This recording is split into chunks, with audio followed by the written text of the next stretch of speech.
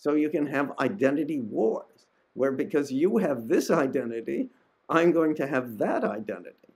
So, and those are really disastrous. And we actually see many of those. Actually, I think at the moment, we're seeing one of that happen in the United States at a very general level. And this is really serious. Unless we understand this, we're not going to be able to get a solution to it. And so, actually, I'm worried about the future because we seem to have gotten into an equilibrium where we have an identity wars. This is Rob Johnson, President of the Institute for New Economic Thinking. I'm here today with George Akerlof, Nobel laureate, and his co-author and colleague Rachel Kranton, who's the James B. Duke Professor of Economics at Duke University. Together, I think a little more than a decade ago, they created a book called Identity Economics. And I will say just personally, I've always found the exploration of what people aspire to, where their desire comes from, and other things of this nature to be what you might call a lockbox that we have to open up to make economics reach deeper to a more sensitive and perhaps a better predictive place as well. Thanks for joining me. Thanks very much. So you start with identity economics, and you have a fabulous table of contents because you're talking about how it addresses economics, how it addresses education, how it addresses economic methodology, 5 ways it can change things. And both of you have been involved in a project that you've shepherded on economic research in identity, norms, and narratives. There seems to be a great deal of enthusiasm around this, what I will call maypole that you let everybody attach to and start to explore. But you say that the subtitle of your book is How Our Identities Shape Our Work, Wages, and Well-Being. There's an awful lot of concern about well-being in the conversation around the world today. So let's start with what was the seed of inspiration that inspired the two of you to go down this path and write this book? Okay, so I could begin with that. Okay. I received a note from Rachel, which was not the most welcome note, which said that the last paper I had written was totally wrong, and that I'd missed the concept of identity. And I think I got the note. No, I think I was in Washington at the time, and Rachel was at the University of Maryland. And so we agreed to get together and discuss this. So I think just to continue, that took us a long time to actually discover what that meant. So Rachel, maybe you want to add to that. Sure. Yes, it was a fortuitous that I had just finished my PhD, my doctoral program at Berkeley, and I had moved and had my first job at the University of Maryland. And George was also living in Washington at the time. And it was a really fortuitous place. We were both in the same place again. And indeed, the paper George had written had a lot to do with conformity, how people wanted to do what other people do. And what's important about conformity is that it's not that people want to do what other people do. People want to do what other people like them do, right? And so you have to think about the ways people act as conforming to particular norms for their behavior. And then, then how do we define what that is? Well, it depends on who you are within society. So the norms for how I behave would be different from how George would behave. So there's gender norms, there's ethnicity. And of course, once one starts talking about that, we realize there's, our social space is divided up into different types of people and norms for how different types of people behave and how they behave with each other. And it took us a long time. I'm now talking about this in a way that sounds systematic, but it took a long time for us to really figure out how to use the vocabulary of economics to bring in these kinds of motivations into economic, a basic model of economic decision making, which is this utility function.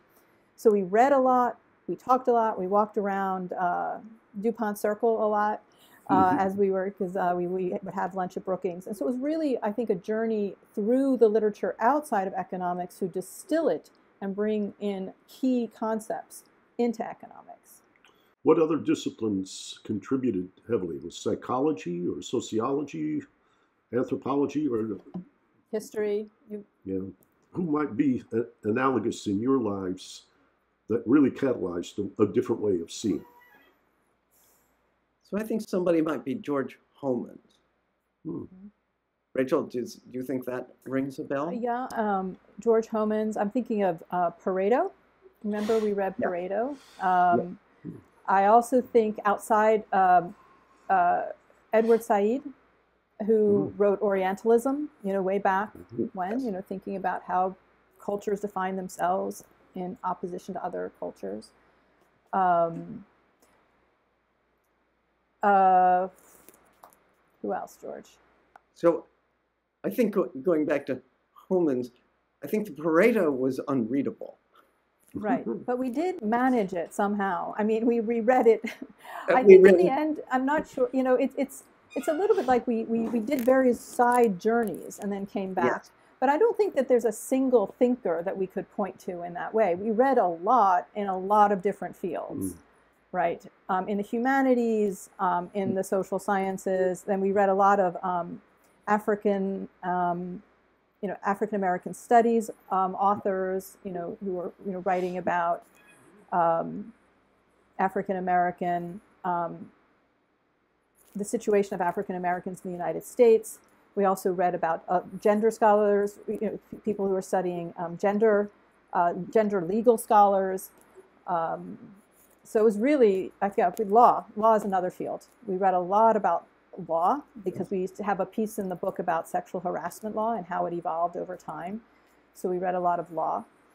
So it's quite, I don't think we can point to a single person. There's many different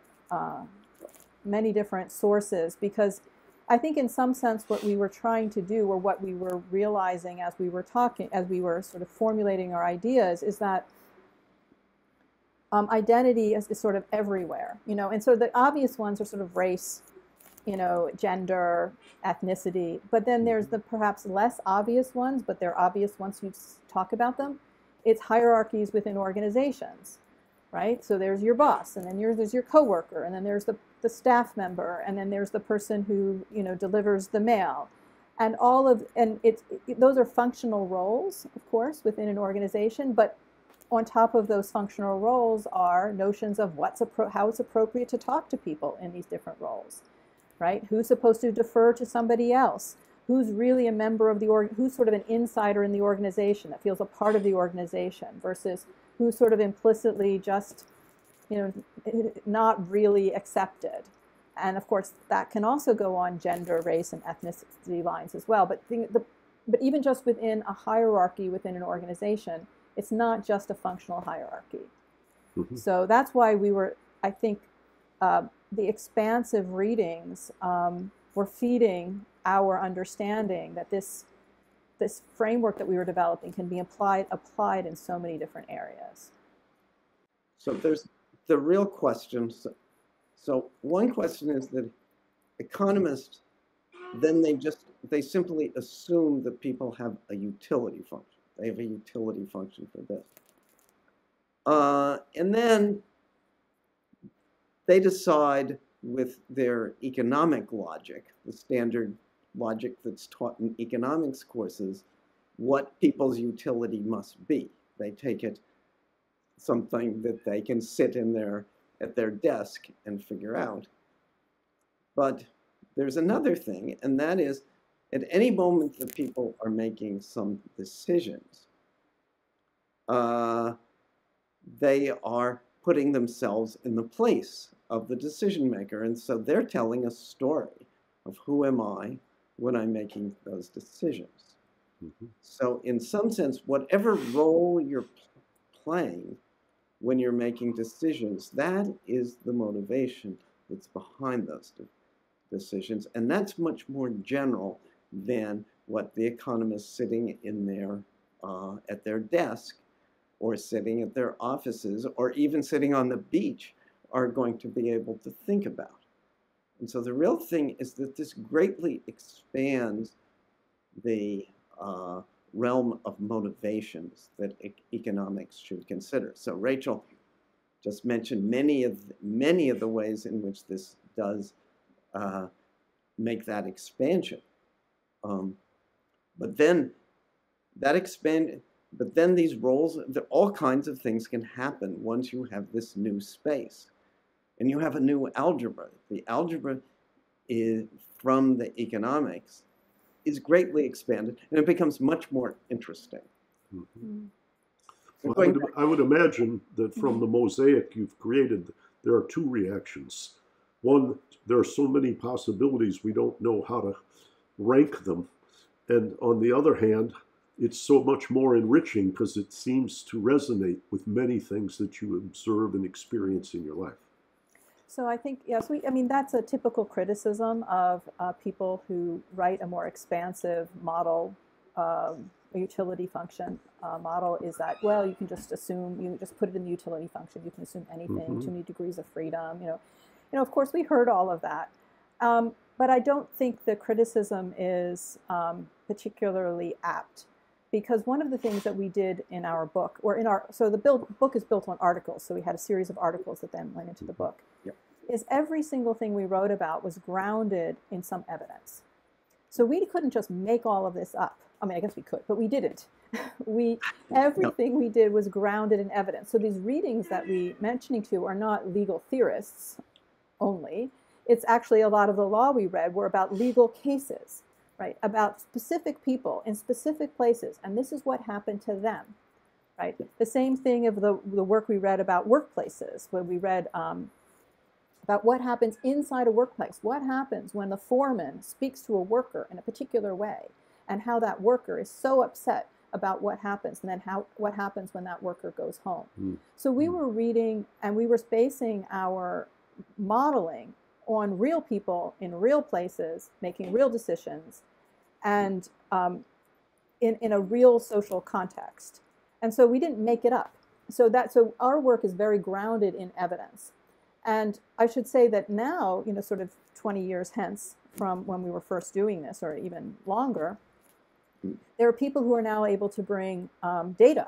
So, you know, when I say evidence, we were reading a lot of this literature in anthropology, sociology, and so on, which included some, you know, data and empirical, more sort of empirical exercises of that sort. And now there's people who have found really, really, you know, clever ways to get at the norms that we were describing in our book. So that's I think the rebuttal to the too many degrees of freedom argument.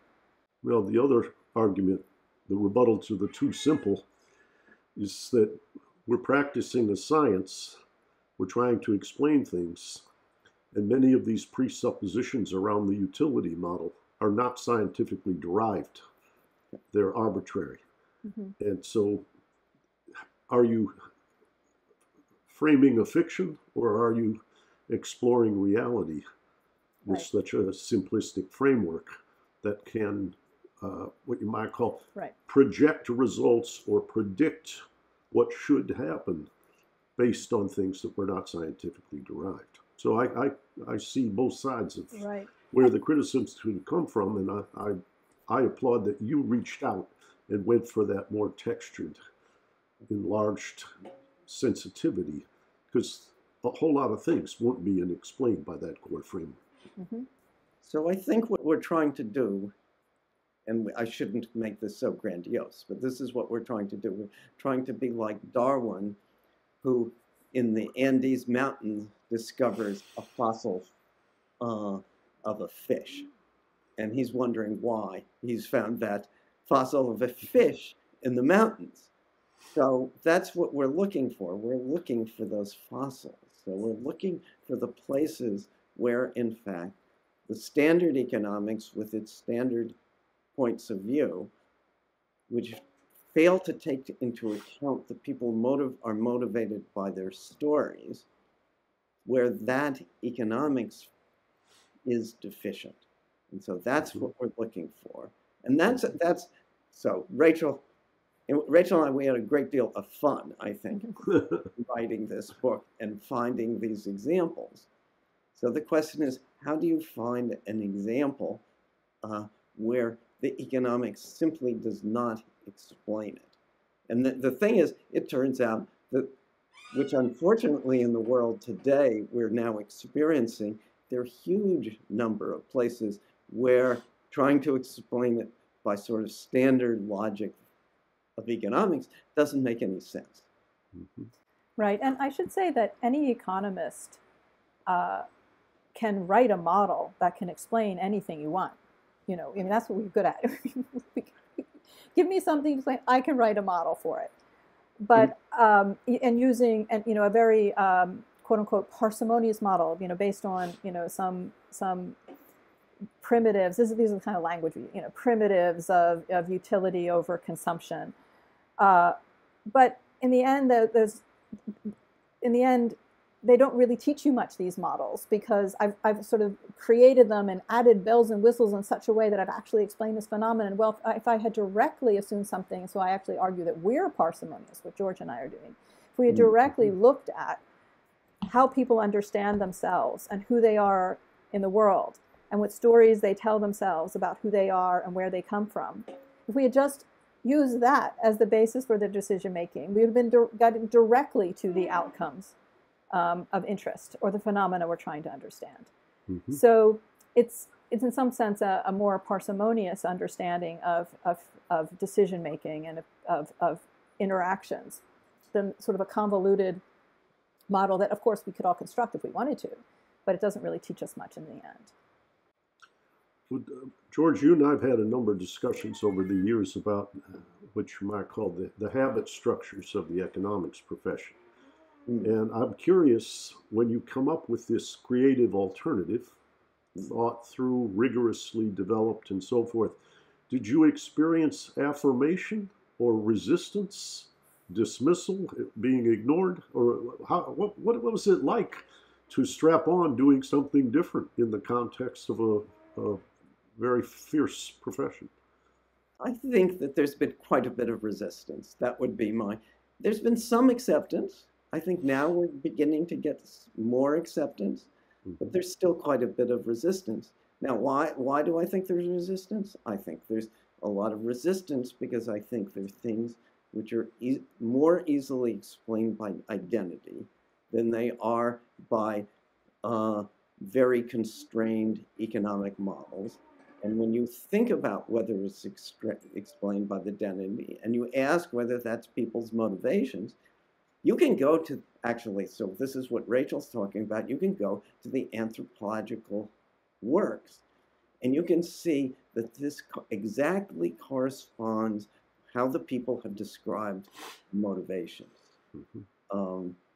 And so, there are lots and lots of examples of this. And then furthermore, there are places where the economics has simply failed. Let's give you one example where economics has failed.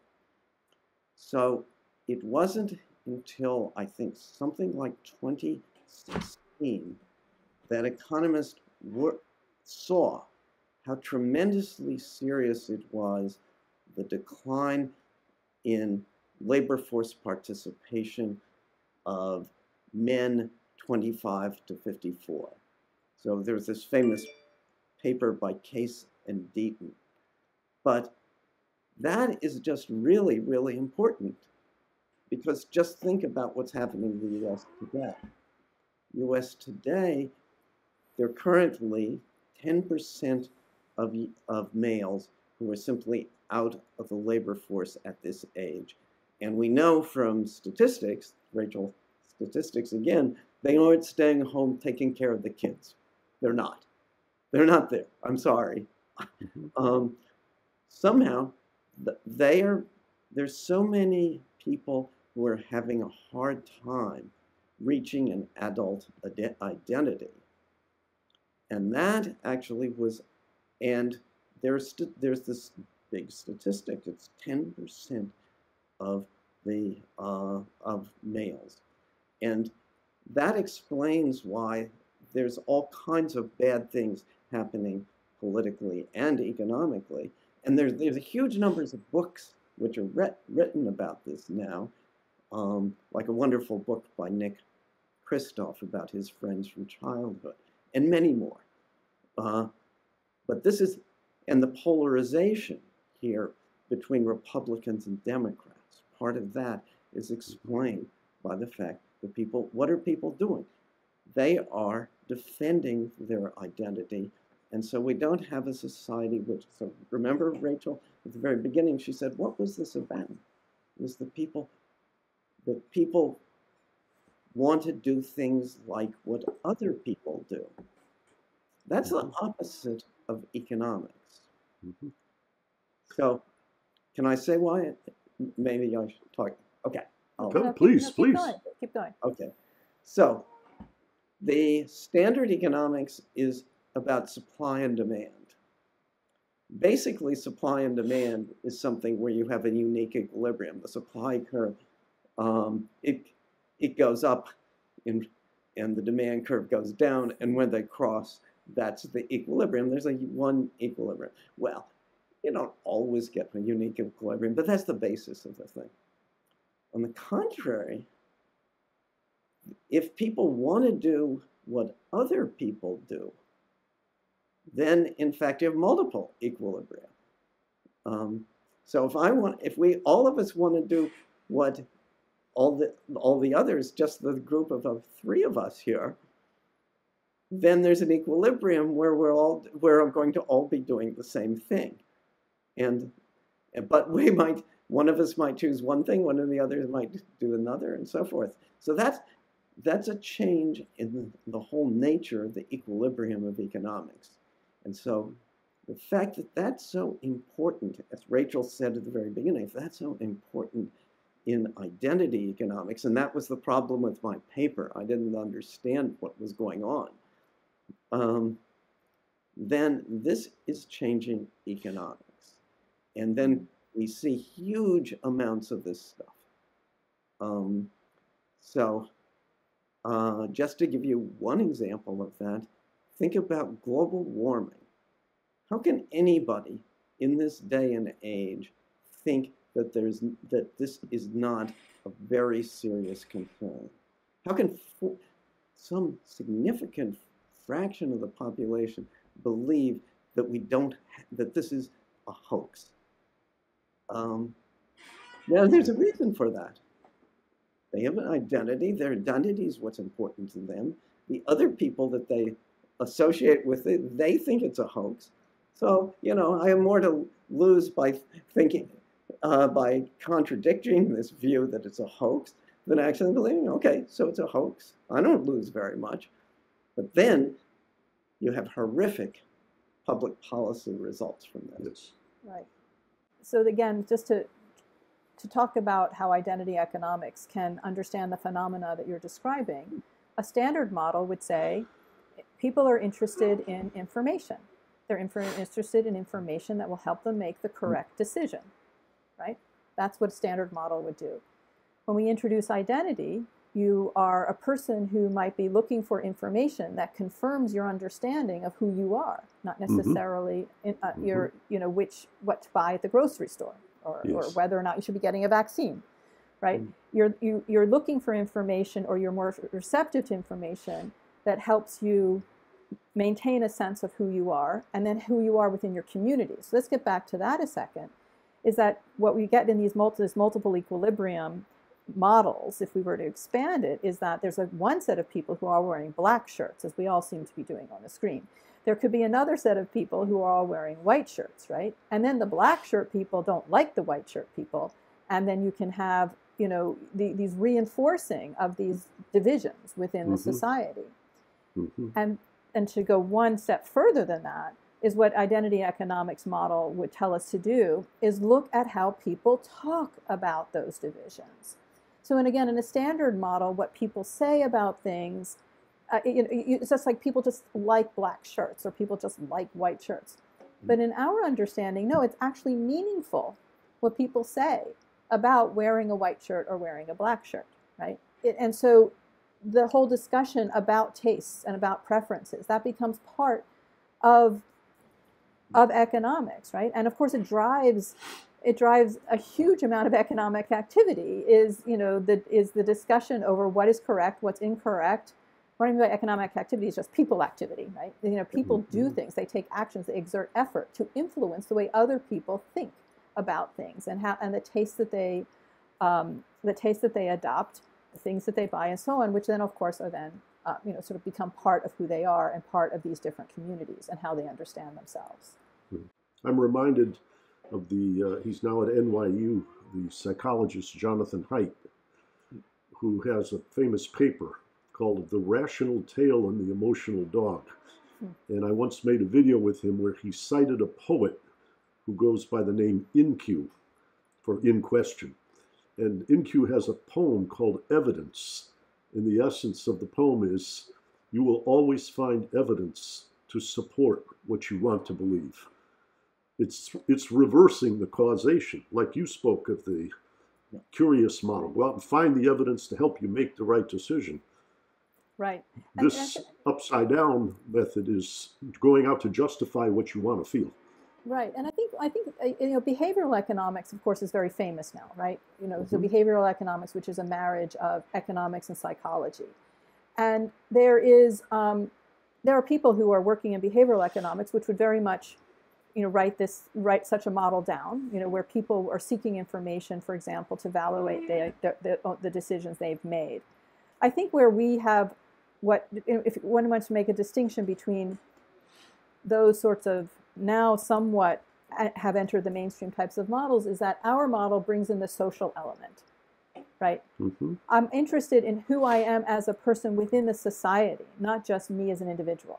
So the thing that going back to what George is saying, the story I tell about myself, or the story I want to reinforce, is not just some arbitrary story about me, Rachel Kranton. It's about me as a person in the society, as a member of a family, as a member of a political party perhaps, or a member of a neighborhood, or a member of a university, or of an ethnicity, and so on. And so that's those elements which make it distinction from more of a cognitive psychology model rather than a social psychology interpretation of how people are making their decisions and evaluating information. Yeah. Well, you have a chapter in your book called Identity in the Economics of Education. And I was inspired to reread that because I recently read a book by the late Jane Jacobs, the Canadian author who wrote so much about cities and so on. And the third chapter of her book, called The Dark Age Ahead, it's her last book, published in 2004, was called Education versus Credentializing. And I haven't reviewed your chapter, but how did you see identity in relation to the economics of education? Well, I think I think we started out with this basic premise. So the classic economics of education is that there's a student in a school, and the student makes a decision between effort to exert in school versus the benefits of that effort, right? And so and the opportunity cost of effort in school. That's the standard model of education. And I think George and I looked at it and said, okay, so what 13-year-old does that model describe? This is not a model of a child or an adolescent or a teenager. Because what is a child or an adolescent, a teenager, what are they often very concerned about? They're concerned about their peer group. They're concerned about who they are, right? And so the basic model of a future-minded child or adolescent making this trade-off between effort in school and the opportunity cost of that effort, which might be employment. That might be a classic model. Somebody would drop out of school because of employment. It just did not match the 13-year-olds or the 15-year-olds or the 7-year-olds, and also further did not match what a school was constructed to do and what schools even understood themselves as trying to accomplish. So that's just the nuggets. We started there. This model is not actually representing the decision maker themselves. Is not this person. Right.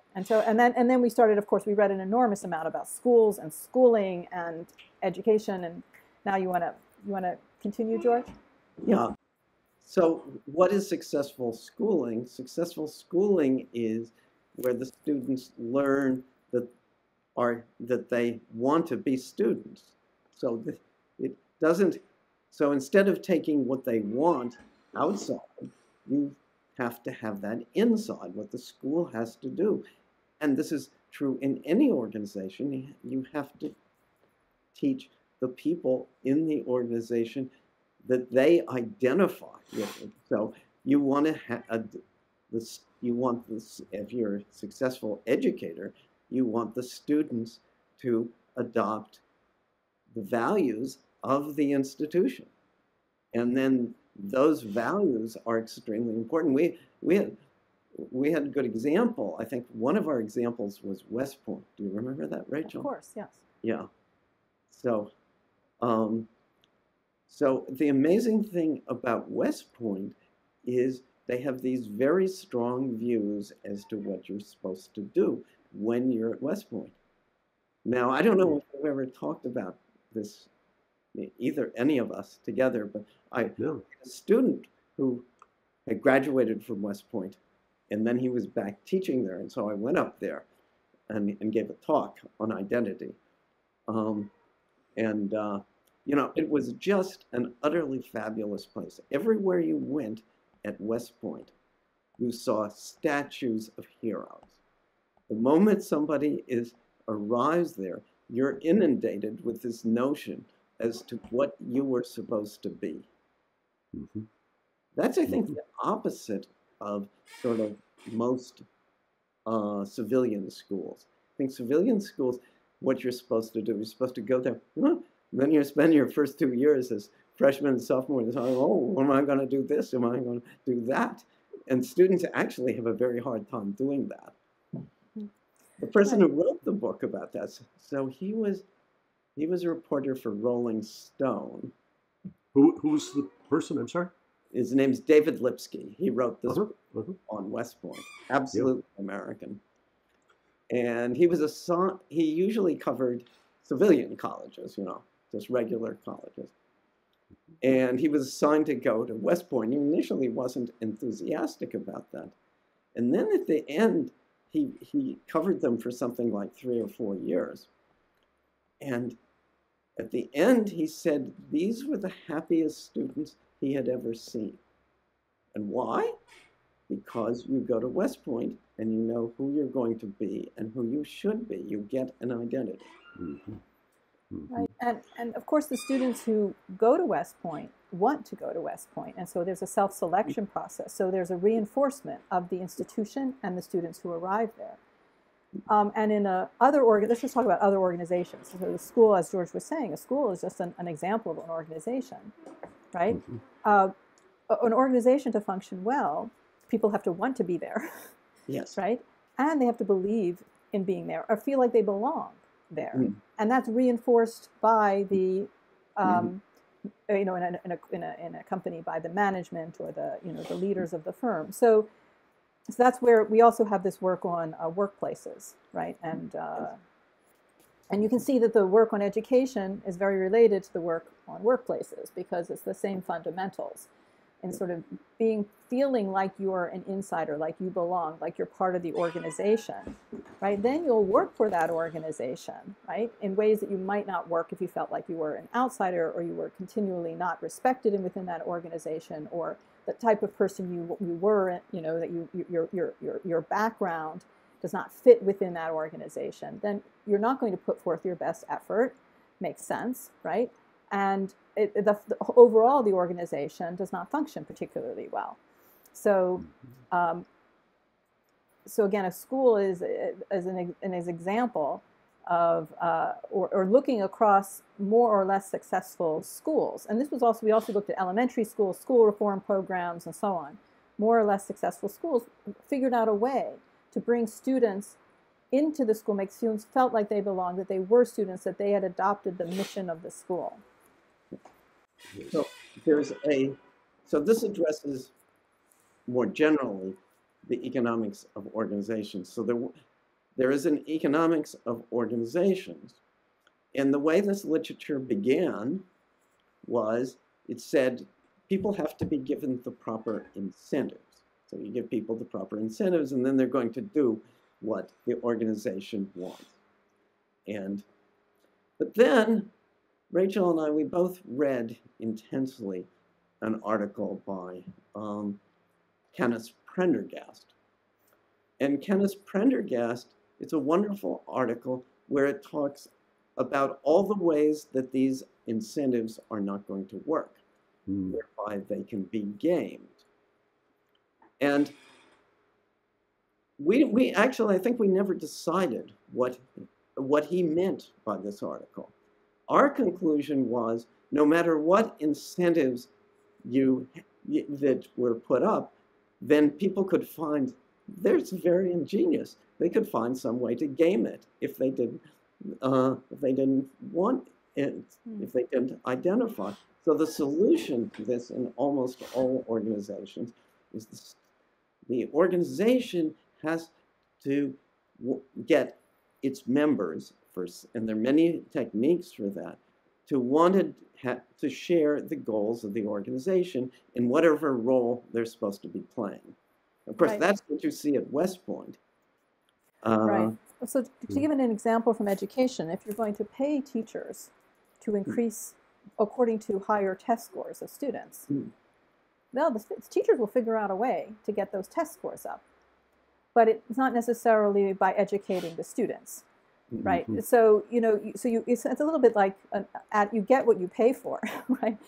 But literally so, perhaps literally so, but you don't get what you're looking for. The overall objective, which was, of course, to educate students in a more fulsome way. Test scores is just one tiny indicator of what students are actually learning. And so that again brings back to how do you accomplish that? Well, you have to think about how teachers understand their position in the school. What is the whole mission of the school, and how the students understand what they are doing, and the stories they tell themselves. When I say that, not as a as a fiction, but how people understand themselves and their relationships. So one aspect of this is that what are wages all about? So, according to the incentive view, wages are about making people fearful that the reason you do your job is you might be fired if you're caught shirking. That's the standard economics of why wages are what they are. But there's another view of that, which is the identity view, that organizations are going to work if people identify as insiders. They are insiders to the organization, and so it's like a family. They share the goals of the organization, rather than being an outsider. An outsider is somebody who doesn't identify with the organization, may actually even disidentify with it. And so that's what this is all about, wages. And this is why wages tend to be more than market clearing, which explains the phenomena of involuntary unemployment. So all of these things, you talk about the whole scope of sort of economic and social problems. This identity is actually utterly central to just huge numbers of major problems. How does the democracy function to keep everything on course and in balance? Depends upon what you might call the fiber or the spine or the imagination of those people in these schools. It's a public good. Yeah. So we wrote mainly about the students in the school and how the students related. But the same thing applies also to the teachers in the school. So there have been experiments where the teachers, rather than getting what they do from top down, have been more bottom up. That's like in a university where the faculty have a great deal to say about what they do and how they're going to do it. And in fact, that tends to also be successful. So when the teachers themselves have what to do. So there was an experiment in Massachusetts, especially centered at a special school in Brockton, Massachusetts, which was doing very badly. There's a nice book about this by Andrea Gabor.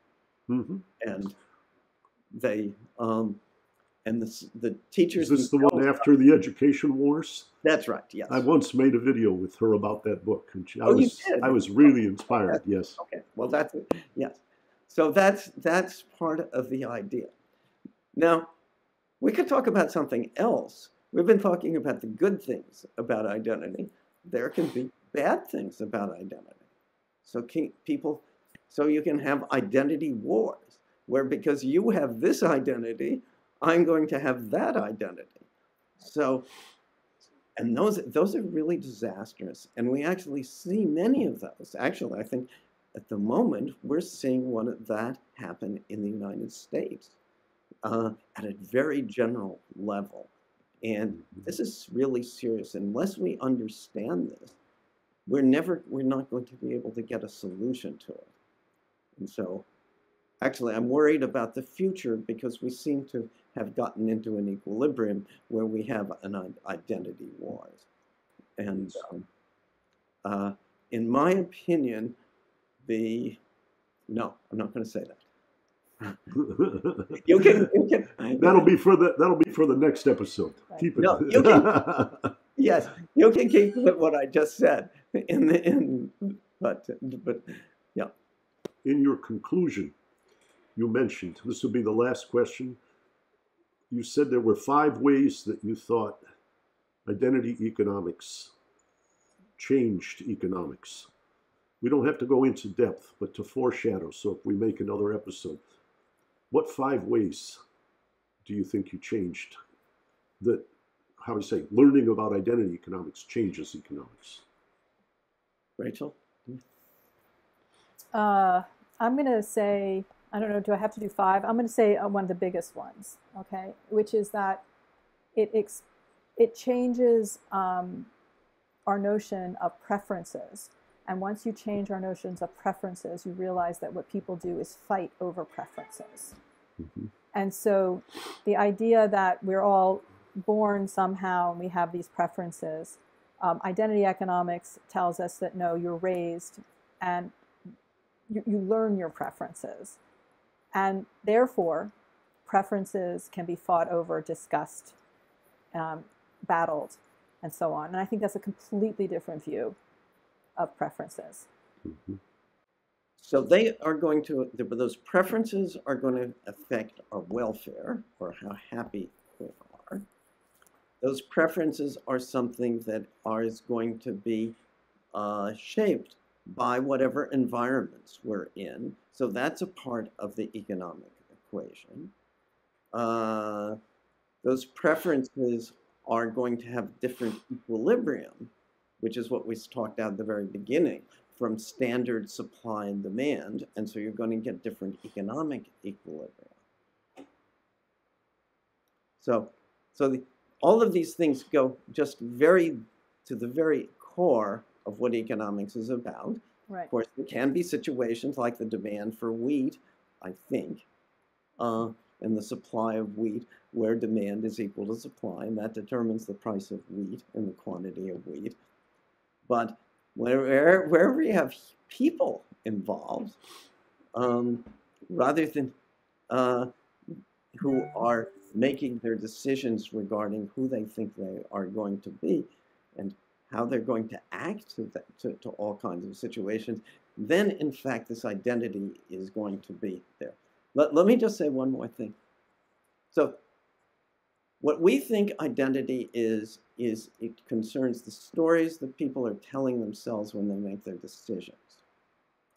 But why is it called identity? That's a peculiar sociological word. It doesn't mean what people necessarily think it means. It does mean those standard things, but it means something more. Identity, as we said, is the stories that people are telling themselves. And what's central to the stories that people tell themselves? Read any New Yorker article. How does a New Yorker article begin?